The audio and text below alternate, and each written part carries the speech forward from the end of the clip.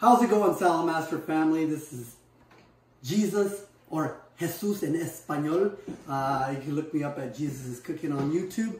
We're gonna go ahead and sear some steaks, depending on what kind of steaks you'd like. We're gonna do some fast, easy, cheap chuck eye steaks, okay? Me personally, I like New York steaks, but like I said, for all of you that are on a fixed income, easy how to do it off SaladMaster. The first thing you want to go ahead and do is you want to go ahead and preheat your skillet. You want to use the right skillet for the right job, obviously. In order to find out if it's preheated or not, what I'm going to do is I'm going to bring my skillet right here, right? I preheated it, and one way to find out is you get a little bit of water, right? And you dump it down, and it'll start to beat up, as you can see. This is letting me know that the skillet is preheated, ready to sear some steaks. I have right here, voila, some nice juicy steaks. What I'm going to do is, depending on how you want them, medium well, well done, or rare, we're gonna go ahead and, depending on the minutes, that's how you leave them. I'm gonna do them at a well, or medium well. So I'll go ahead and do it for 5 minutes on one side, about 5 minutes on the other side.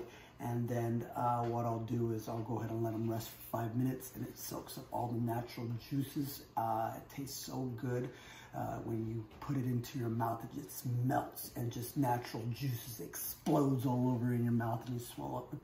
You go ahead and swallow it down with pride, okay? I'm telling you right now, SaladMaster is the best cookware in the world, okay? All right, so we're gonna go ahead and, it's already preheated, right? So what we're going to do is we are going to grab our steaks. And go ahead and push all the way down. No oil at all. 316 titanium surgical steel allows us to fry with no oil. Obviously, if you're a customer owner, you know, and if you're not, just go ahead and Google SaladMaster, and it'll let you know who is your closest representative, so that way he can come over and cook you and show you a little bit about health and nutrition, right? So what you want to do is not put them too close together too. This reason being because of the fact that if they get too crunched up together, it's not allowing it to fry, and it'll start to like more absorb in its own juices. The further apart, the better. Right here, bam, got that going, and then last but not least, that's awesome. We'll just do 3 right now, right? So I'm going to wash my hands real quick, and so I just washed my hands. I'm going to go ahead and season these bad boys. A little bit of salt, a little bit of pepper. Orale. Orale means right on. It's my little cue that I have for when I'm cooking. You always want to use some tongs. You never want to poke your steak. What happens is when you poke your steak, it actually starts to bleed. It bleeds out, and all the flavor is in our blood. Yes. Anyway, so never want to poke it. Always want to use tongs. It'll release itself once it's ready. So since we are searing, I'm going to go ahead and put the lid a little bit halfway like that. And if I was baking them, then I would close the lid 100%. Little bell will start to click when it's done. We are searing, so I'll just go ahead and leave that on.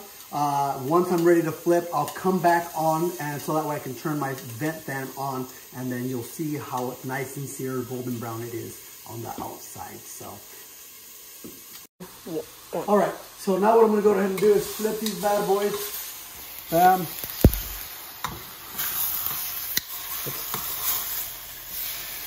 Bada bang, bada bang, right?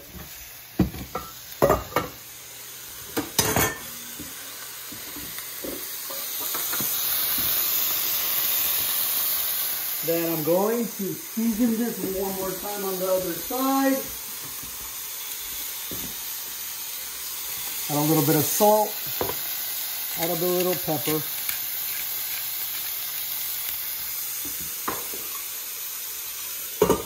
Back on. So A lot of times my nephews or other people like to use barbecue sauce. Let me tell you, nothing gets me more mad than when someone puts barbecue sauce on a nice, fat, juicy New York steak. So these are not New Yorks, which is fine. Go ahead. Dial it in, fire it all on, because obviously it's inexpensive, but a nice juicy steak should just be well cooked or medium well cooked, right? Or if you like it moving from the plate, you know, medium. But afterwards, it should just be salt and pepper. That's it. Then you can taste the natural juices of the steak, right? You don't have to mask it with any kind of A1 sauce or 57 Heinz or barbecue sauce. A real, true, genuine steak should be just 5 minutes on one side, 5 minutes on the other side, a little bit of salt and pepper, right? And then just nice and good, and it should have the full flavor instead of masking it. So just want to let you guys know, for all you barbecue lovers, you guys want barbecue? Go eat chicken, man. Don't do it with the steak. Anyways, sounds good. Boom. And ready to serve.